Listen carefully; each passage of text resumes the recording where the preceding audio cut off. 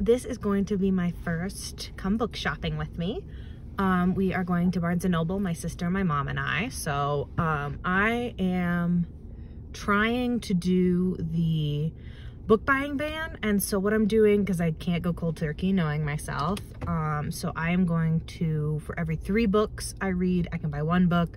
For every 3 graphic novel or manga, I can buy 1 graphic novel or manga. So I have saved up enough with book boxes. Unfortunately, I've read 10 books, but with book boxes, unfortunately, I only have 1 book and 1 graphic novel I can watch. So, or I can buy. So yeah, we're gonna see how this goes. But yeah.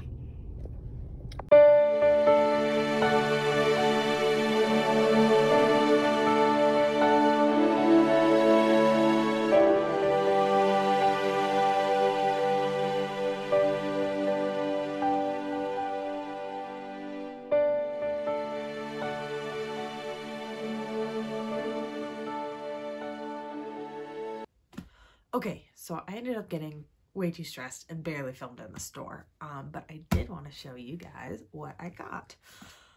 So first thing is Back in a Spell by Alana Harper. This is the 3rd book in the Thistle Grove series, which is a series of like witchy rom-coms, and Payback's a Witch is my favorite witchy rom-com of all time, and I read, I think, like 15 or 16 of them last October. I got really into witchy rom-coms, but I loved Payback's a Witch, and I liked the sequel, which I think is called Back in a Spell.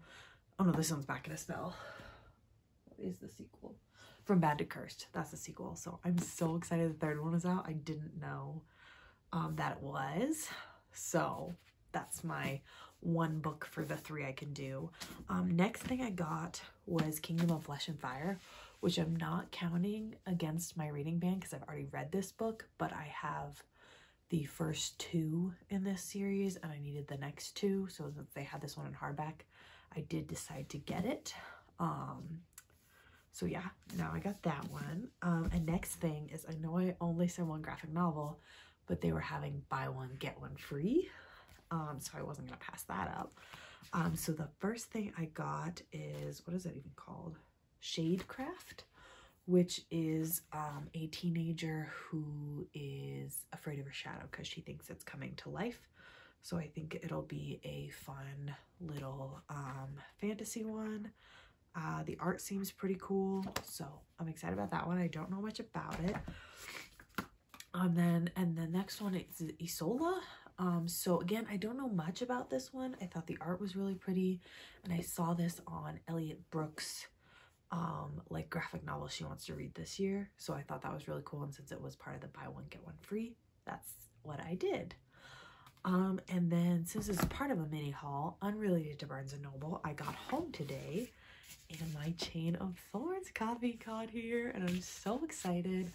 I've read Cassandra Clare since I was a teenager. Like, I think I got City of Ashes and City of Bones and City of Ashes like when they were out, and then every other Cassandra Clare book since then I've read when they came out, so I'm excited about this one. She is chunky, but it has like illustrations in there, which I thought was cool and didn't expect.